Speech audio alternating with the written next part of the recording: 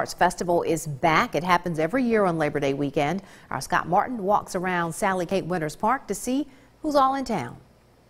Well, we're in the middle of just one of the dozens of booths that are going to be set up here for the 40th annual Prairie Arts Festival that's going to kick off first thing tomorrow morning. Now, things are going to kick off with a 5K run. Now, if you haven't registered for that race yet, don't worry. There is still time. You can register here on site here in downtown West Point. That cutoff time, though, is by 7:45. That race starts at 8 o'clock, so you want to make sure you're registered by 7:45. There's going to be a lot to do out here, a lot of arts and crafts and jewelry for you to check out. Also some food. I see a corn dog and funnel cake stand set up over there already, so make sure you bring some cash to buy some good, yummy food. There's also going to be some live bands throughout the day, all day Saturday, right here in downtown West Point. So come out. Again, this is for the 40th annual. What a big number that is, a milestone here for the Prairie Arts Festival in West Point. Reporting in West Point, Scott Martin, WCBI News.